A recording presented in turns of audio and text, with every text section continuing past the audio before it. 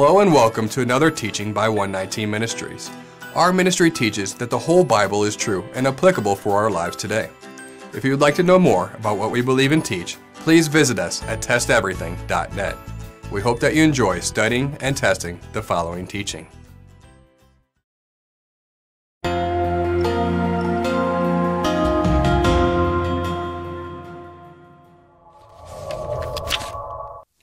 In part 1 of this series, we discussed how the Hebrew word for name, HaSjem, really means character or authority.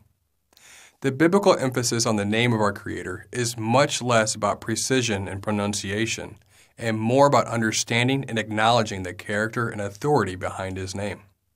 As we begin to explore possible pronunciations of His name, we do not want anyone to lose sight of the material covered in part 1. If you have not watched part 1, please do so. Every existing theory on the pronunciation of the Creator's name is an educated guess. Every single one. No one can declare with any degree of certainty that they know how to pronounce the Creator's name. Some educated guesses are better than others, and some we can even definitively prove to be impossible. Anyone looking for definitive proof on how to precisely pronounce the name as a product of this teaching series should prepare to be disappointed. Archaeologists are still looking for Moses' tape recorder, and until it is found, any pronunciation is a matter of speculation. We will discuss our educated guess on the matter, and also discuss the pros and cons of other more popular positions. Our opinion is just that, an opinion. We will not elevate our opinion to fact, and we will never disagree with anyone stating that we could be wrong. Anyone's position on how to pronounce the name is just that, an opinion, including ours. The only thing we can say with absolute certainty is there is no certainty. Those causing discord and contention through their supposed absolute stance on an accurate pronunciation are doing so without a solid foundation. We did not state all of that to be discouraging, but to temper the often out-of-control teachings that exist out there in internet land that misplace confidence in supposed understanding. That is not to say that studying the possible pronunciations of the name is not a fascinating and worthwhile study. If it were not, this series would not exist. In this series, we will form a conclusion. Our conclusion may be different than yours, and that is okay. We respect the fact that not everyone will agree with our conclusion, and the fact remains that we may even change our own conclusion at some point in the future, should new evidences be presented. So, let's begin. What is the Tetragrammaton? Our Creator's name is often referred to as the Tetragrammaton. The Tetragrammaton is simply a fancy way of saying the 4 letters. Our Creator's name consists of 4 Hebrew letters. These particular 4 letters exist in the Bible nearly 7,000 times, specifically in the Old Testament, or the Tanakh. The Tetragrammaton became Lord in English Bibles. In English Bibles, translators chose to hide the Tetragrammaton by replacing it with Lord, usually in all capital letters, distinguishing it from when Adonai is translated as Lord, with just the L being capitalized. Just as Jews often say HaSjem, Adonai, or Elohim in place of the Tetragrammaton, English translators have adopted a similar practice with the concept of Lord. As covered in Part 1, this appears to be due to a misunderstanding of what it means to profane His name. So both Jews and English translators may have had similar reasoning to adopt such a practice. This replacement of the Tetragrammaton appears to have occurred in the ancient New Testament manuscripts that we have available today. Verses in the New Testament that are quoting from the places in the Old Testament that contain the Tetragrammaton replace the Tetragrammaton with the Greek word kurios. It is unlikely that the original manuscripts of the New Testament replaced the Tetragrammaton with kurios, as even some copies of the Septuagint from around that time period still contain the Tetragrammaton in Hebrew. Here's the Tetragrammaton in modern Hebrew letters. Here's the Tetragrammaton in Paleo-Hebrew letters.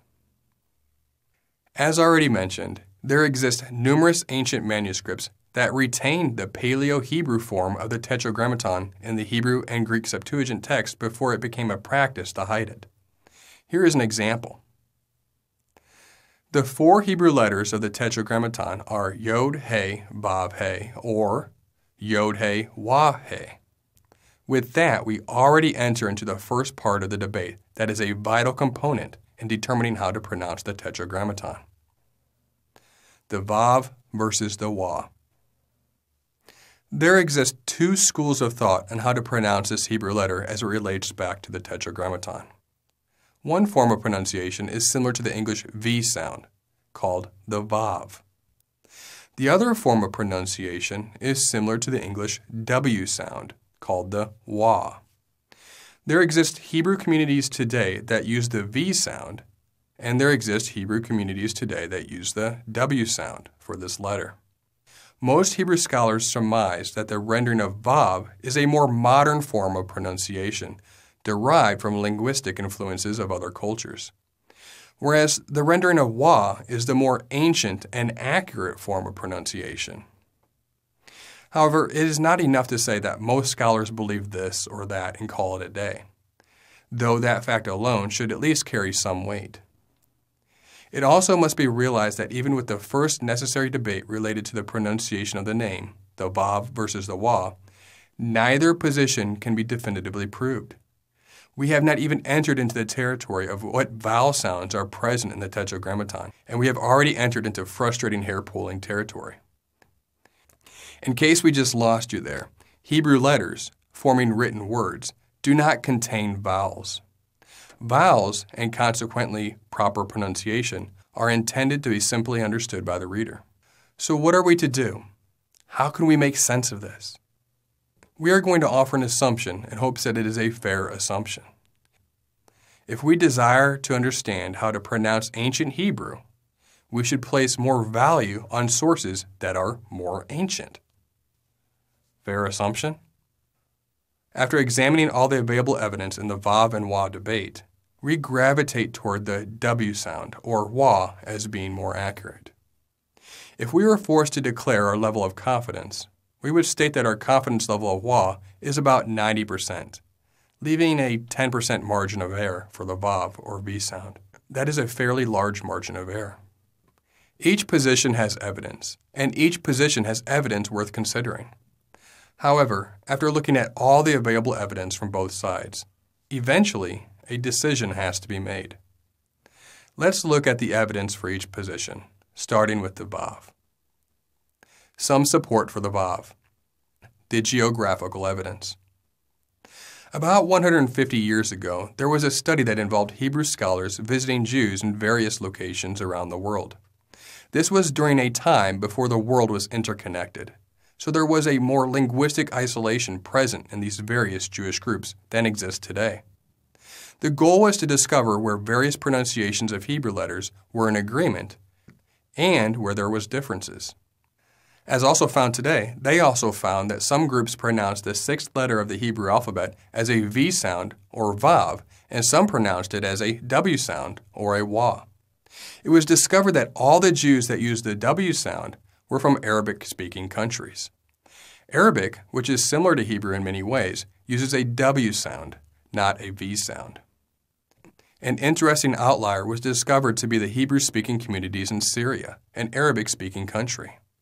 They spoke the 6th letter as a V sound when speaking Hebrew, yet used the W sound when speaking Arabic. In this, it is argued that the Jews of Syria retained the original pronunciation of the V sound and were not influenced by the Arabic W sound like other Jews in Arabic countries. When beginning our exploration into the Wah versus Vav debate, we admit we were quite excited about this information. We were like, wow, it is a Vav. This seems rather conclusive. But as we continued to do more research, our excitement faded.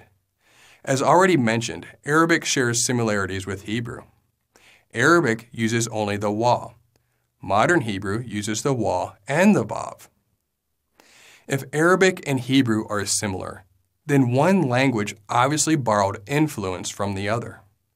So to answer who influenced who, the question becomes this: which language was first, the Hebrew or Arabic? Our position is that Hebrew came first. For example, Adam and Eve were Hebrew names using Hebrew letters with Hebraic meaning. It is not until after the Tower of Babel in Genesis and the confusion of languages that we are presented with names that are foreign or non-Hebrew names. That is an important fact to consider. Because of this, it seems more likely that ancient Hebrew influenced Arabic, not ancient Arabic influenced modern Hebrew. Thus, finding where Arabic and Hebrew linguistically agree carries more weight and evidence than observing where they disagree. A common denominator between the sixth letter of the Hebrew alphabet and the Arabic is wa, not a vav. There is more to consider on this point. 100% of European-influenced Jews use a vav. Jews in Arabic-speaking regions might use a wa or a vav. But what we just said seems to contradict the Syrian Jew population we just reviewed, who used a vav in an Arabic-speaking wa world about 150 years ago. How can this be explained? Could Syrian Jews have been influenced by European Jews? Actually, that appears to be the case. In the late 1400s, Sephardic Jews fled from Spain and many settled in Syria. We also see that Sephardic Jews began to take a leading role in society. For example, 5 successive chief rabbis of Aleppo were drawn from the Laniado family, which, with Sephardic leadership, comes Sephardic influence.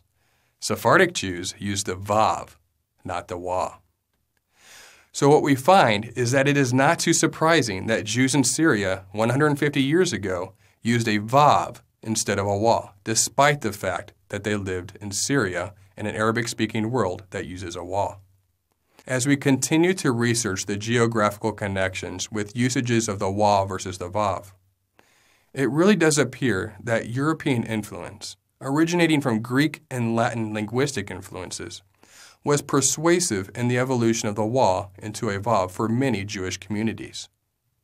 It also appears that the more ancient Jewish communities, uninfluenced by European Jewish immigration, retained the wa. At minimum, none of the geographical evidence is definitive in assisting with the wa versus vav debate, but the logic behind the majority of scholars that suggest that the wa is ancient Hebrew and the vav is modern Hebrew appears to be more reasonable. In fact, most scholars who study geographical relevance in the pronunciation of Hebrew have concluded that Yemenite Hebrew contains the most ancient phonetic and grammatical features. Do the Yemenite use the vav or the wa? The Yemenites use the wa. Does that prove the wa? No. But if we are going to seek the best evidence we might have to suggest geographical Hebrew linguistic isolation and lack of Arabic or European influences, Yemenite Hebrew appears to have the strongest case. There does exist more evidence used for a vav. There existed a poet in the 6th century in Israel named Kalir. In one of his poems, he rhymed Levi with Navi. He spells Levi with a vav, and Navi he spells with a vet or a bet. This letter does not always produce a B sound. It is pronounced with a V when at the beginning of a syllable, such as in Navi. What makes this poem so compelling to some is that he uses words containing the letter bet 8 times, and the 9th time he uses a vav in the word Levi. The rhyming in this poem would make no sense to have 9 V sounds and then a W sound if the vav was pronounced as a W instead of a V. This, of course, would suggest that the vav in Levi would indeed be a vav, not a wa, pronounced as a V sound and not a W sound. And we completely agree with all of that. When coming across poetic rhymes, we hardly became excited in our effort to solve the wa versus vav debate. We already know that some Jews use the vav and some Jews use the wa. As we stated in our opening assumption for this section, the older the evidence, the more weight it should carry. This evidence is nearly 1,400 years ago, which is not bad, but we don't know where Kalir originated. Some speculate he originated from Italy, and if that is the case, we would not be surprised that he used a vav as a V sound instead of a W sound. The problem with these poetic evidences, as there are several, is that on the historical timeline, it is already known that some Jews are using the vav and some are using the wa. In fact, there also exist poetic evidences for the wa in a very similar way that we have just presented for the vav. The problem is that it does not solve anything for us. And that is why we became really excited about the next piece of evidence for the vav. We were presented with two Hebrew words, gav with a bet and gav with a vav or ga with a wa, because that is the debate, of course, vav or wa. Gav with a vav or a wa is referenced as Strong's number 1458. Gav with a bet is referenced in Strong's number 1354. We were told that these were actually the same Hebrew word, meaning back, just spelled two different ways, one with a bet and one with a vav. What this theory suggests is that there is just one word in Hebrew that means back, but it is spelled two different ways. These two different ways it is spelled, one with a bet and one with a vav, would suggest that the vav is supposed to sound like a bet, as a V sound. This would be good evidence because the bet never sounds like a wa or a W sound. As we reviewed earlier, the Hebrew letter bet, as in gav, is often pronounced with a soft V sound. And if gav with a vav is the same word as gav with a bet, that would show that in the time when the prophets, such as Ezekiel, were written, that the vav made more of a V sound, not a wa sound. When we heard that, we were like, that's it. This debate is finished. We were over the top excited that a definitive conclusion was reached on this debate, when we expected all effort to fall short of that goal.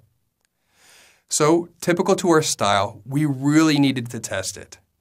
We were excited about our new conclusion, but we needed to attempt to prove ourselves wrong. Unfortunately, it was rather easy to do. Our excitement faded rather quickly. The debate of the vav versus the wa is only solved if gav with a vav, or ga with a wa, and gav with a bet are indeed the same word, meaning they are used interchangeably in similar contexts. Unfortunately, that does not hold true. They are clearly two different words. They appear to be related words, but each word is used very differently in the Tanakh. Gav with a vav, or ga with a wa, can be found in the following verses: 1 Kings 14:9, Nehemiah 9:26, and Ezekiel 23:35.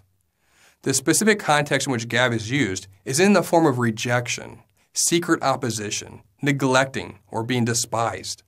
It is used specifically in such a way to mean the same as going behind a person's back. So while it indeed does mean back, it is only used in a specific context. Most lexicons even extrapolate on this obvious contextual meaning.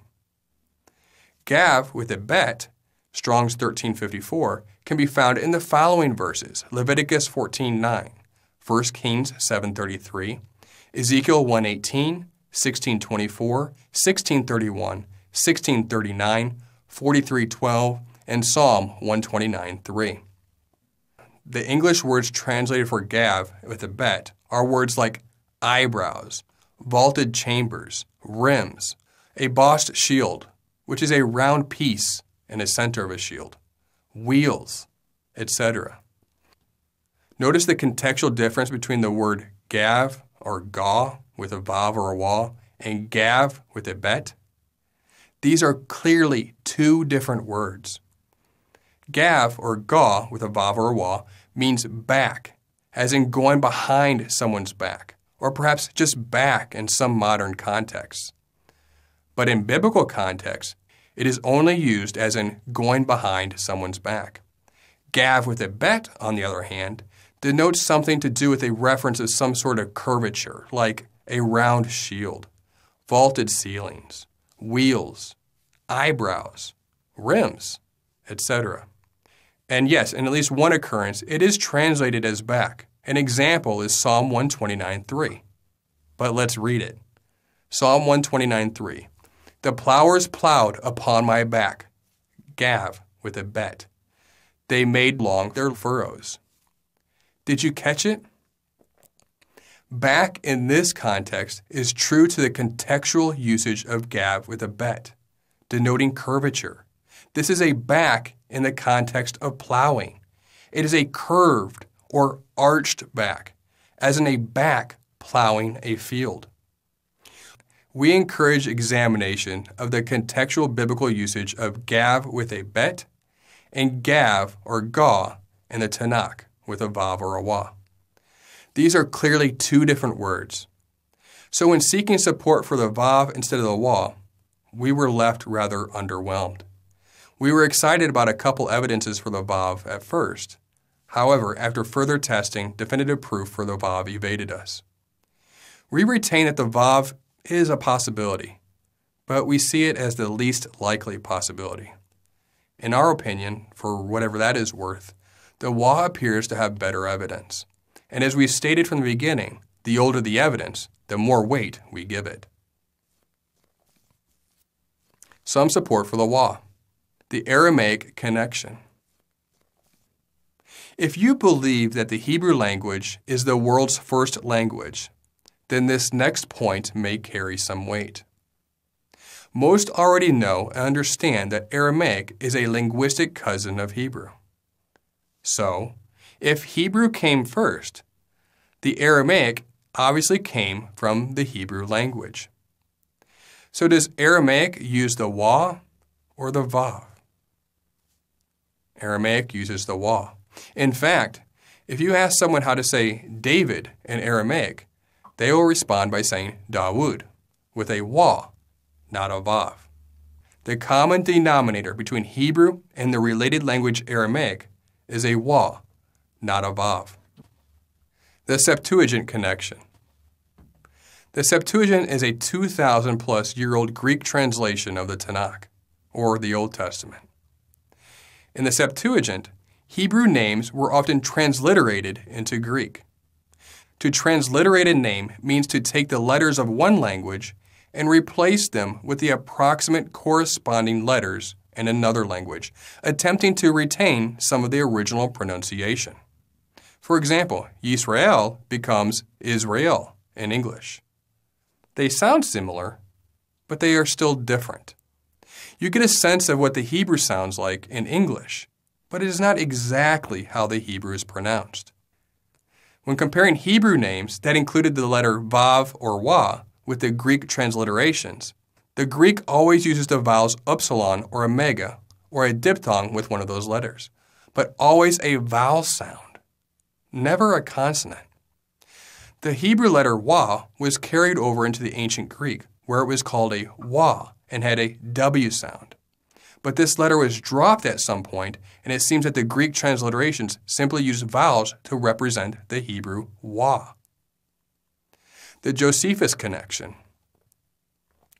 Josephus knew the letters of the Tetragrammaton, and it is generally believed that given who Josephus was, he likely knew how to pronounce the Tetragrammaton accurately. Josephus was a first-century Romano-Jewish scholar and historian who was born in Jerusalem. He was born to a father of priestly descent and a mother who claimed royal ancestry. With that in mind, he provides us an interesting quote. A mitre also of fine linen encompassed his head, which was tied by a blue ribbon. He's talking about the high priest here. About which there was a golden crown, in which was engraven this sacred name of the Almighty. It consists of 4 vowels. The War of the Jews. Some have speculated here that Josephus was speaking of the Greek rendering of the Tetragrammaton, which looks something like this. It would be an I, an A, a U, and an E, transliterated into English. In the Greek, that is certainly 4 vowels. It is 4 vowels in English as well. But that is not what Josephus was saying. Josephus was not referring to the Greek transliterated letters of the Tetragrammaton as being all vowels. How do we know that? Josephus stated that the letters are engraved on the golden crown of the high priest. The letters that are engraved on the crown of the high priest are Hebrew letters, not Greek letters. Josephus was saying that the Hebrew Tetragrammaton for the name of our Creator consists of 4 vowels.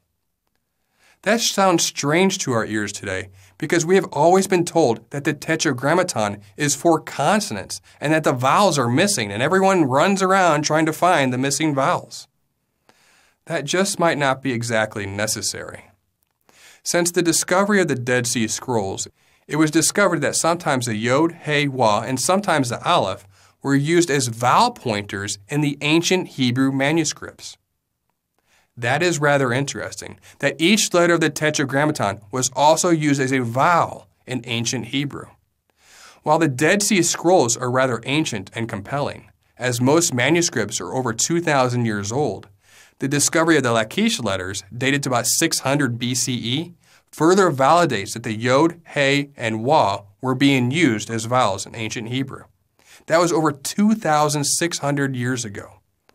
While the occasional use of a consonant as a vowel can be seen quite early in the inscriptions, at this point in the nature of the language, the Aleph, He, Yod, and Wa were used as vowels not only occasionally at the ends of words, but frequently and even in the middle of words to help the reader understand how to pronounce the words.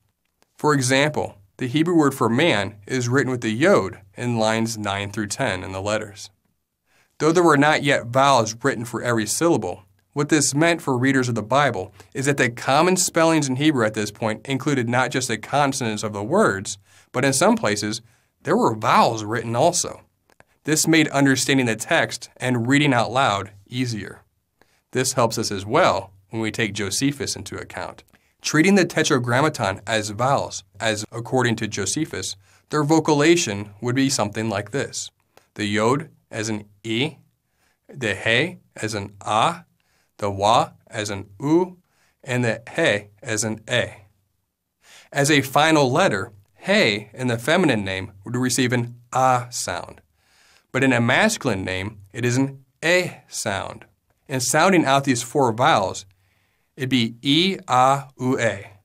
First 2, I, are equivalent to the syllable Ya. The last 2, Ue, are equal to the syllable We. When all the vowels are pronounced together, it sounds like Yahweh or Yahweh. The Greek transliteration also resembled this pronunciation as Yahweh. When Josephus wrote that Tetragrammaton was 4 vowels, linguistically speaking, he's referring to them as being 4 breaths. The idea of the English word vowel is more of a modern concept with strict parameters. But a common denominator between the English understanding and what Josephus was communicating is that a vowel does not allow for the lips to touch or the tongue to touch the teeth. The sound is simply a breath. The beauty in this all vowel or all breath name is that it flows with the breath. When a vowel is articulated, there is no obstruction in the throat or the mouth. The sound flows smoothly, without hindrance, all the way from the diaphragm. Because the name consists of pure vowels, it flows effortlessly with the breath as a spontaneous action. Speaking it as a breath, the lips and throat never close. The tongue never touches the teeth or the roof of the mouth. It is essentially a sound that floats on the breath using 4 Hebrew letters, or as Josephus called it, 4 breaths, or 4 vowels. The verb hawa, which the name Yod-He-Wah-He is derived from, means existence. Man exists. We exist because of the breath of our Creator. Treating the pronunciation of the Tetragrammaton as 4 vowels or breaths does not leave room for a vav, which forces the speaker to touch the bottom lip to the upper teeth to produce a V sound. What is really interesting about this is that the 4 breaths may be even found in the Tanakh in metaphorical form. Remember, the Hebrew word ruach literally means breath, but it is also translated as wind or spirit as well. With that in mind, could verses referring to the 4 winds, ruach, or 4 breaths, be cleverly referring to the authority and character of his name, the Tetragrammaton? For example, Ezekiel 37:9. Then he said to me, prophesy to the breath, ruach, prophesy, son of man, and say to the breath, thus says the Lord God, Yahweh Elohim, come from the 4 winds, breaths, ruach, O breath, ruach, and breathe on these slain, that they may live. If so, in that instance, we would understand that the 4 breaths, as the HaSjem, or name of our Creator, literally gives life to those that are dead. It certainly sounds rather fitting. Another example, Daniel chapter 7. Daniel declared, I saw in my vision by night, and behold, the 4 winds, 4 breaths of heaven were stirring up the great sea. There are several other examples as well. The point is this, that even the Tanakh seems to retain the idea of the 4 breaths in reference to the name of our Creator. It doesn't sound like Josephus was just making things up. To continue with this thought, allow us to bring up this fascinating point. Our Creator breathed life into Adam. Most are familiar with the story of the creation of man, Genesis chapter 2. Then the Lord God, Yahweh Elohim, formed the man of dust from the ground, and breathed into his nostrils the breath of life, and the man became a living creature. Our Creator's name is truly unique and certainly set apart if his name is pronounced as 4 vowels or 4 breaths. In the modern Hebrew alphabet, the 6th letter is certainly a vav and has a V sound. But evidence suggests that in ancient times, this letter had a W sound and was called the wa instead of the vav. In the next part of this series, we will examine some additional evidences on how to possibly pronounce the name. We pray that this teaching has blessed you, and remember, continue to test everything. Shalom.